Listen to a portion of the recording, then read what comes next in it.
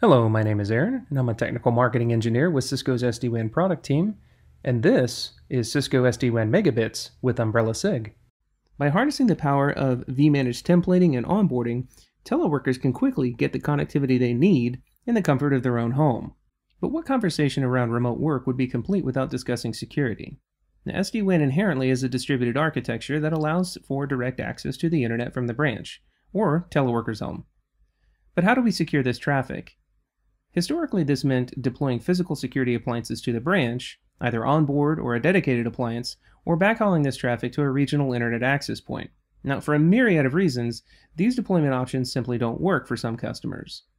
Some customers lack the hardware capable of offering a full-stack security complement, and for those that do have the necessary hardware, perhaps the resource burden is too great, and it may adversely affect branch performance. And yet others simply have trouble justifying the need for a full-stack security at the branch, when the users requiring it are very minimal.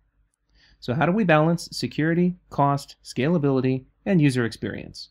Umbrella is Cisco's cloud-based secure internet gateway platform that provides customers with multiple levels of defense against internet-based threats. Umbrella integrates DNS-layer security, cloud access security broker, firewall, and secure web gateway to deliver highly scalable, pervasive security to end users, regardless of where they are in the world, and without burdening branch resources.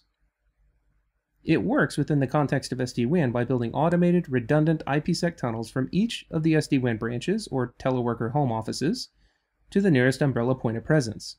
Internet-bound traffic is then securely transmitted to Umbrella for inspection prior to being allowed, or denied, access to the internet. By selecting the nearest Umbrella POP, not only are we reducing latency for the end-user application, but we're also ensuring that regionalized services, such as cloud-based SaaS applications, remain optimized as well. With version 20.1 of SD-WAN, it's quite simple to configure Cisco Umbrella SIG integration. Umbrella SIG requires two templates, a credentials template and a tunnel template. Here, we can see the credentials template. The customer organization ID, registration key, and secret key are all gleaned from the customer smart account, so no manual copy and paste is needed here. Next, we can review the tunnel template. This template defines how the branch devices will communicate with the Umbrella service. And lastly, we can attach the templates to our devices.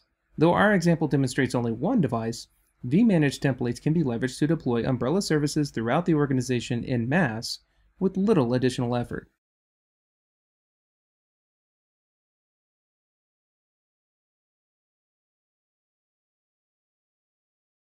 Heading over to the Umbrella dashboard, we can see that our new tunnel has been successfully provisioned. Our organization is now ready to utilize Umbrella SIG for cloud-based security services.